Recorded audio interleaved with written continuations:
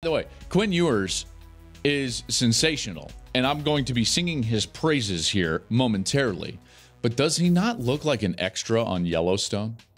Can we all just agree? Like, I feel like he's going to show up in season 5 of Yellowstone, and he's going to be like, I don't know, he's going to be like Rip's new project on the ranch, you know? And he's like the new kid at the ranch. I don't know why I thought that way. I mean, you just look at him and you're like, man, he's got the mullet, he's got kind of the beard, but he's not old enough to have like the mustache with the beard. It's quite the look.